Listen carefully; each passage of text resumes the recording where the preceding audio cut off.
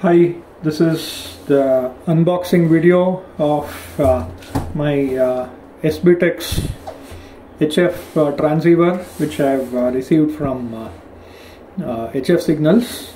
I got this parcel just in the evening, so I'm just unboxing it. I'm just going to do only the unboxing part of it now, and I will get into the installation part of it later. So I just wanted to cover this in two parts and have these things done separately. So I'm going to just do only the unboxing part with this right now. Package seems pretty much intact. I think this looks like the invoice, I guess. So I'm just trying to get it out. So it just remains with me as no. Okay, this is just the address sheet, not the invoice. I'm just opening it.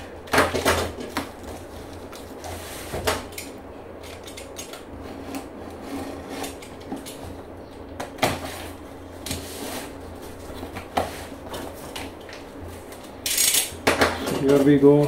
I'm just getting it. Yeah, this seems to be the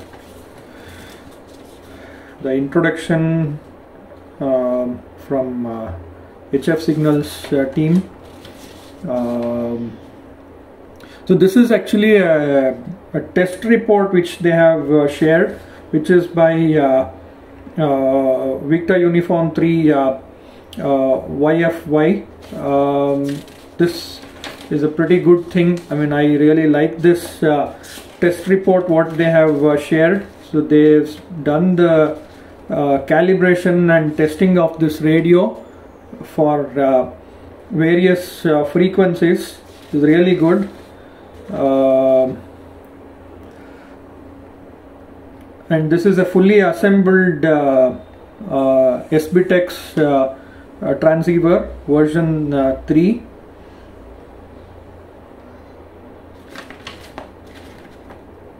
And this is the invoice which I have got.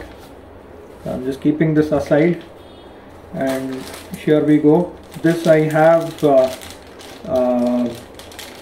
the spares, basically the power supply cable, the stereo connector pin, and I guess, like, you know, as what listed in this document, these are all the set of items which are there in this parcel.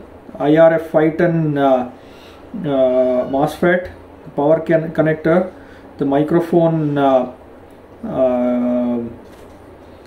and then the fully assembled radio is what the package has.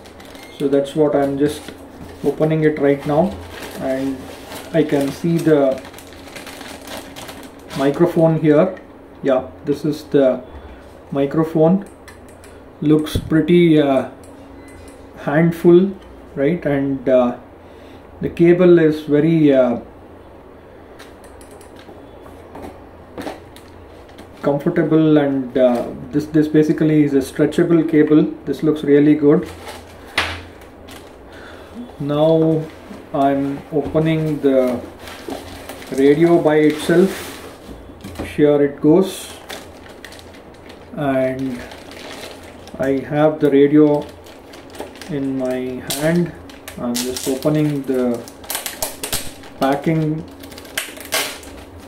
plastic cover. Yep, so this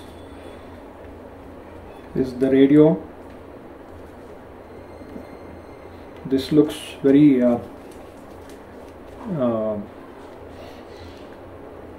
decently weighted device, and this is the Raspberry Pi ports, the Ethernet port, the USB 3 port and USB 2 port of Raspberry Pi 4, and this is the heatsink for the MOSFETs whatever are there, and here is the different connections, the earphone, microphone, and the CW key or Morse key connections, and the power connection, the power on off switch for this. On top side there is not much over here. In front I have this two continuous rotating knobs, and both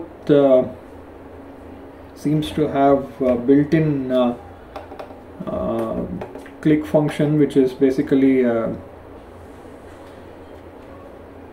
for getting into the the functions or options.